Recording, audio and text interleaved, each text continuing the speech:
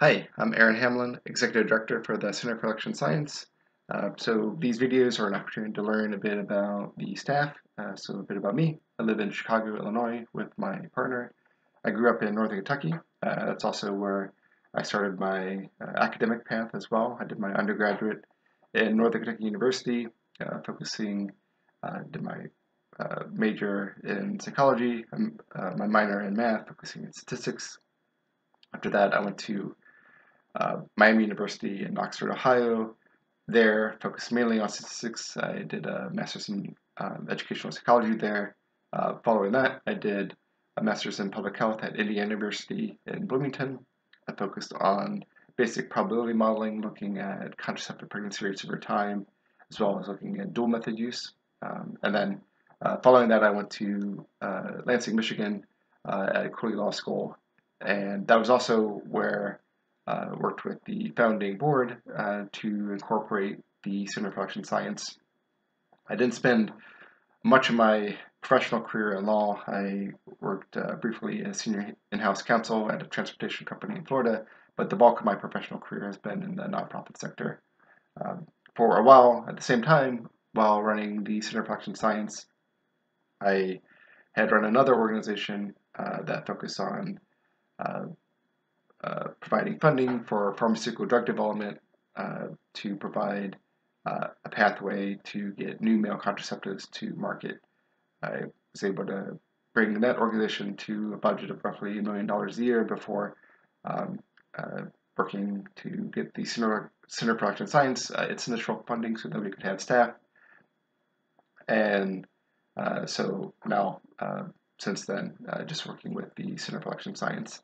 A bit about my role with the organization as executive director. I do the top level hiring, also work on making sure that we have the right strategy, working with our board, identifying any kind of particular barriers that keep us from being able to achieve the types of outcomes that allow us to be able to fulfill our mission. I also do a bit of the technical analysis, so with some of the articles that you see, and I'm also involved with the fund raising, particularly with our larger donors. Aside from professional work with hobbies, normally during non-pandemic times, I do jiu-jitsu, which is focusing on joint manipulation as well as chokes, and bouldering, indoor bouldering. I'm afraid of heights, so I try not to do anything that's too tall. With those not being available at the moment, we do have a workout room, which I'm able to at least do some functional exercise. And aside from that, I do lockpicking, which is not something that you need to be engaging with others in. And with lockpicking is something that I have learned, taught myself during kind of a slow semester in college. And with lockpicking, the way that it works is you're just mimicking the function of a key.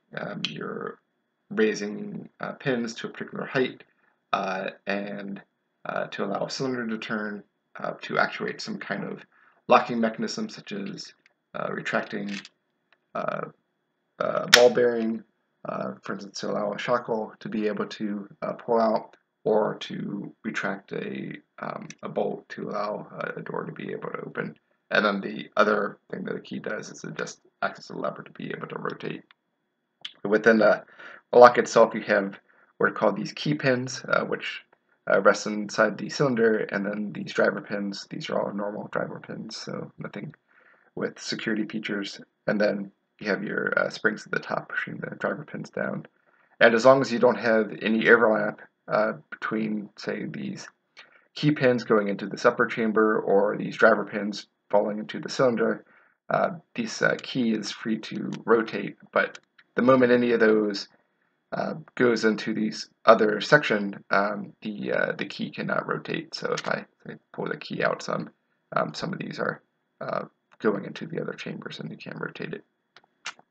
So that's how a lock works. With lockpicking, you're basically simulating that by you have a tension tool for the rotational force, and then you have a picking tool to bring the pins to the appropriate height, and you can feel for when a particular pin is binding and it needs to be lifted. And when you do that for all the pins, it allows the cylinder to rotate.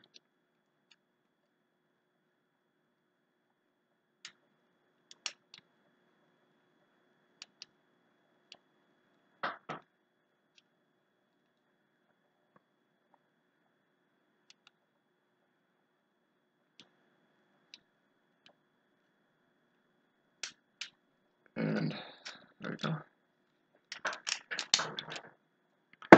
You can do the same thing as well. Instead of attacking the pins individually, you can also attack them all at once using something called a rake, and you're just going through and just attacking them all at the same time.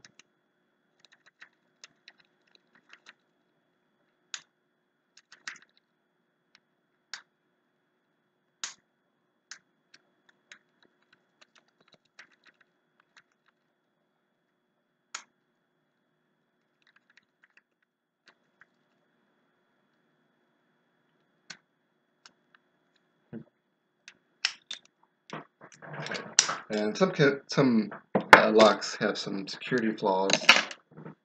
For instance, this is a master lock. This one, there's actually too much space in this upper chamber, which allows for both the key pins and the driver pins to move up. And so this is a comb pick, and all we're doing here is just pushing both the key pins and the driver pins up into that upper chamber. It's called a bypass technique because you're not really picking the lock, but really going around it. So that's a bit in terms of side hobbies that I have. I also do a lot of essay writing, particularly on philanthropy, looking at voting methods as well as essays on contraceptives. You can find those. I have a personal website, aaronhamlin.com, where you can read more essays if you are interested in learning more about philanthropy or different types of technical ways of giving. But that's a bit about me, and I encourage you also to check out the rest of our staff. We have a lot of really very smart and very cool folks on our team, so I encourage you to go check them out. Thanks so much. Bye.